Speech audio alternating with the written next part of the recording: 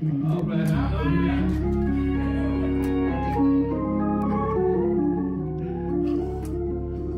Welcome to the Mount Sinai Missionary Baptist Church of Memphis Incorporated YouTube channel, and thank you so much for joining us. Let us pray. Our Heavenly Father, through your word, we pray that you would help us to realize which bread is of the highest priority in our lives, the spiritual bread that comes from you or the physical bread that goes into our stomachs. Help us to understand which is of higher priority. In Jesus' name we pray. Amen. Our text for today is found in the book of Matthew, chapter 4, verse 2 through 4. That's Matthew, chapter 4, verse 2 through 4. I'm reading from the English Standard Version. And after fasting 40 days and 40 nights, he was hungry. And the tempter came and said to him, "If you are the Son of God, command these stones to become loaves of bread." But he answered, "It is written, man shall not live by bread alone, but by every word that comes from the mouth of God." Our subject for today is the first temptation. The first temptation. There were three in those early verses of Matthew chapter 4. This is the first one of trying to tempt Jesus into changing stones into bread. Now, verse 2 through 4 involves the love of God and the will of God. That's the love of God and the will of God. Satan questioned Jesus, saying, "You are God's beloved son, so why doesn't your father feed you?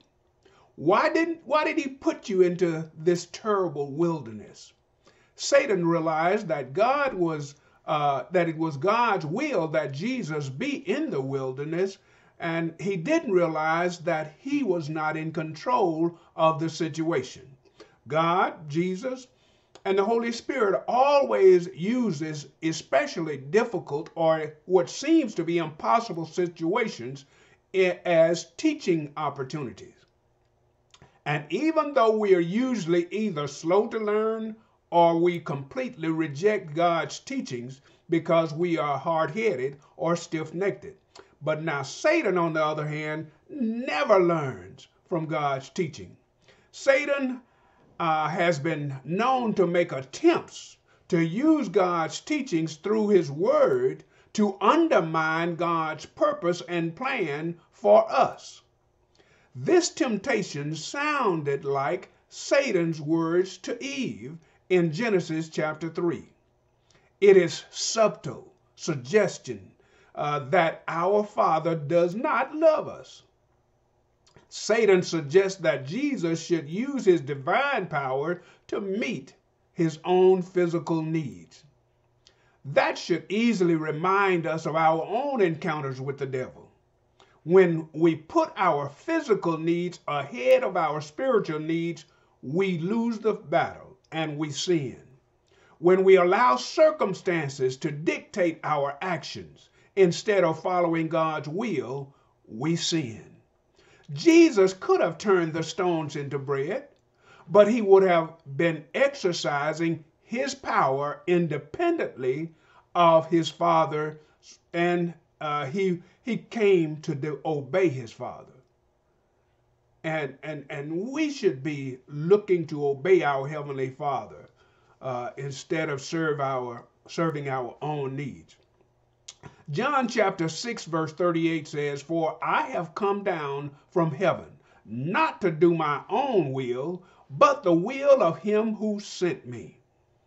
And then we must commit to the idea that not my will, but thy will be done, as Jesus stated in the Garden of Gethsemane when he was facing temptation. Matthew chapter 6, let's get it right. Matthew chapter 6, verse 10 says, "Thy kingdom come, thy will be done on earth as it is in heaven." Thy will be done. And then verse 11 goes on to say, "Give us this day our daily bread." We should depend on God. Matthew chapter 26, verse 42 says, he went away again the second time and prayed. This is in the Garden of Gethsemane. Oh, my Father, if this cup may not pass away from me, except I drink it, thy will be done. Note now that Jesus quoted Deuteronomy chapter 8, verse 3 to defeat Satan. He was quoting Deuteronomy chapter 8, verse 3, which says, and he humbled you, speaking of Israel in the wilderness, and let you hunger, and fed you with manna, which you did not know, nor did your fathers know, that he might make you know that man does not live by bread alone, but man lives by every word that comes from the mouth of the Lord. Feeding on and obeying God's word is more important than consuming physical food. I did not say that physical food is not necessary. I said feeding on and obeying God's word is more important than consuming physical food. In fact, it is the food of the followers of Jesus Christ. John chapter 4, verse 32 through 34, this is the English Standard Version again, says, but he said to them, I have food to eat that you do not know of. So the disciples said one to another, has anyone brought him something to eat? And Jesus said to them, my food is to do the will of him who sent me and to accomplish his works. Jesus is saying, in essence, doing should come before eating, as in the book of James, where we should be more than just hearers, but doers of the word also. Doing should come before eating, and enough of that. It's about time to land this plane, and let's start with a question. Does God lead us into the wilderness and leave us to do battle all alone? First, God provides us the tools that we need for the battle. A hint, it is written. The main tool of our warfare against Satan is the Word of God. Along with putting on the whole armor of God, know that you are not completely dressed for battle in this spiritual warfare without the sword of the Spirit, which is the Word of God. Remember when Israel was in the wilderness, God provided for them, he protected them, and was present with them. In the New Testament, it's explained this way in 1 Corinthians chapter 10, verse 5 through 13. I'll read all of it. I'm reading from the Message version. 1 Corinthians chapter 10, verse 5 through 13. Verse 5 says, but just experiencing God's wonders and grace didn't seem to mean much. Most of them were defeated by temptation during the hard times in the desert. And God was not pleased. The same thing could happen to us. We must be on guard so that we never get caught up in wanting our own way as they did. And we must not turn our religion into a circus as they did. First, the people partied. Then they threw dances. We must not be sexually promiscuous. They paid for that, remember?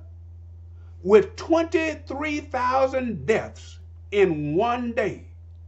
We must never try to get Christ to serve us instead of us serving him. They tried it, and God launched an epidemic of poisonous snakes. And we must be careful not to stir up discontent. Discontent destroyed them. These are all warnings. They're warning markers like danger, danger, danger in our history books. written down so that we don't repeat their mistakes. Our position in the story are parallel, they at the beginning and we at the end.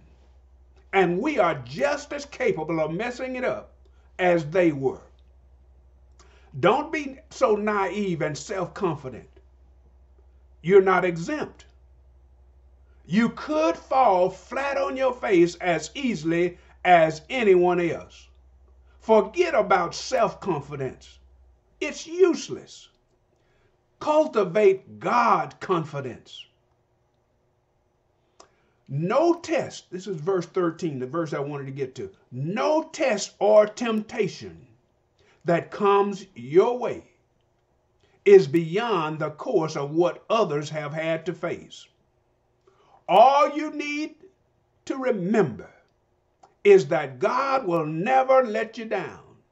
He'll never let you be pushed past your limits. He'll always be there to help you come through it. And the English Standard Version puts it this way, verse 13 this way. This, he says, there hath no temptation taken you but such as is common to man. But God is faithful, hallelujah, who will not suffer you to be tempted above that you are able. Grandmama used to say he won't put more on you than you can handle, but will with the temptation also make a way to escape, that you may be able to bear it. An example, a biblical example of God providing a way. We just have to be willing to take the way that he provides. Genesis chapter 39, verse 6 through 12. Again, I'm reading from the Message version. This is the story of Joseph being sold into slavery to Potiphar. Genesis chapter 39, verse 6 through 12. Verse 6 starts out by saying, and all Potiphar had to concern himself with was eating 3 meals a day. Joseph was strikingly handsome man.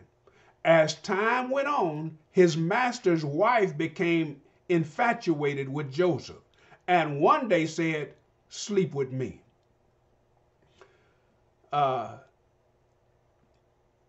He wouldn't do it.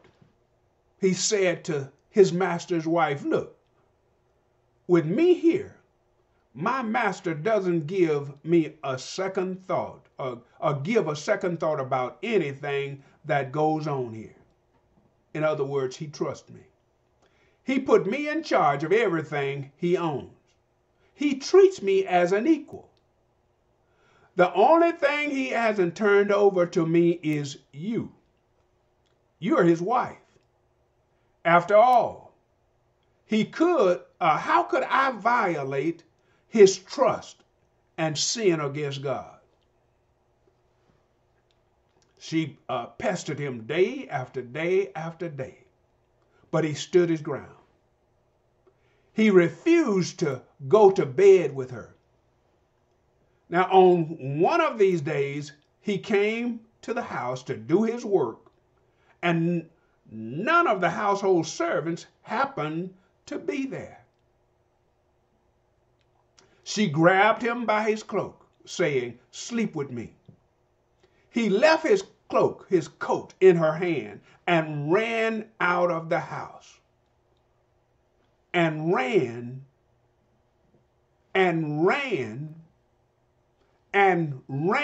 out of the house. Whatever way God provides you, take it. Whatever way God provides you for escape, take it and don't hesitate. Take it right away. Joseph was not so much a man in her hand that he ceased to be a servant in God's hand. God has provided a way of escape from the penalty of sin for all of us. Take it. If you haven't already accepted Jesus as your Lord and Savior to save you, take that way that God has provided. Jesus, the Son of God, according to John's gospel, John said, behold, look, the Lamb of God that cometh to take away the sins of the world. There's no other name given whereby man might be saved. At the name of Jesus, every knee shall bow, every tongue shall confess. He's the way that has been provided. There's no other way. Jesus died on an old rugged cross on a hill called Calvary. For us, he hung, bled, and died. But early the third day, early in the morning, he rose with all power in heaven and in earth in his hand. He's our way out of no way. He's our rock in a weary land. And according to Genesis chapter 22, verse 12, he's our Jehovah Jireh. He's our substitute. He's our redeemer. He's our way out. For you that haven't, take it. Let us pray. God our Father, thank you for the bread of life that you give us that we may have life and have it more abundantly. Thank you for your Son, Jesus, the living Word. And we ask that you would just help us to always, when we're tempted, to lean heavily on your word, to depend on your word, to see us through. Help us to not lean to our own understanding, but in all of our ways acknowledge you, that you may direct our path. Your word tells us that the steps of a good man are ordered by the Lord, and you delights in his ways. Your word tells us that it is a lamp unto our feet and a light unto our path, so that we won't stumble in darkness. Help us to choose your way out. In Jesus' powerful name we pray. Amen. Thank you for joining us. Don't forget, take the way out that God has given you. And on a daily basis, when we're tempted, God is providing a way out. Take it. So long. Bye-bye.